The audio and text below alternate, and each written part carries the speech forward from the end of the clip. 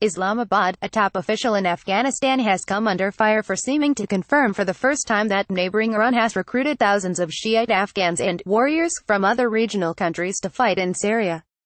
Deputy Afghan Chief Executive Mohammad Mohaqiq made the controversial statement during a trip last week to Tehran. His remarks were recorded on video and aired and reported by Afghan media, prompting critics to take to social media to denounce him and call for his removal from office. While addressing an international summit of scholars from Iran and other Muslim nations, the Afghan deputy chief executive is shown praising Major General Qasem Soleimani, who commands foreign operations of Iran's Islamic Revolutionary Guards Corps.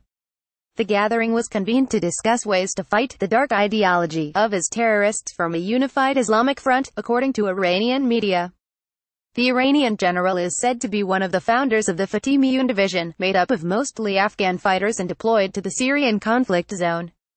"I thank all the warriors who cooperated in these wars from Iraq, Syria, Afghanistan, Pakistan and other parts of the world who attended the wars. In fact, it was the war of Islam against infidelity and against the conspiracies of the world arrogance," Mohaqiq said. The Afghan official did not elaborate and went on to commend the prominent role of General Soleimani in the victory in Syria. Moved into Afghanistan, Mohaqiq claimed that more than 10,000 Islamic State members who escaped the conflict, including those from Central Asian states, have now moved to Afghanistan and are threatening stability of northern and western border provinces. The northern part of Afghanistan, once a secure area, has now been destabilized after the incursion of Daesh, Mohaqiq said, using local acronym for IS. The instability, he warned, will threaten neighboring Central Asian nations.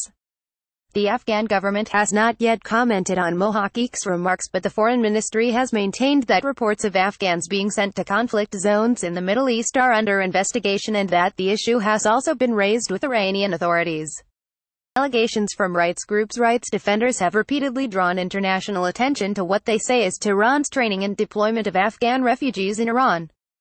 Human Rights Watch, in a detailed report published last month, also accused Iran of committing war crimes by recruiting and sending Afghan immigrant children, as young as 14, to fight in Syria alongside government forces.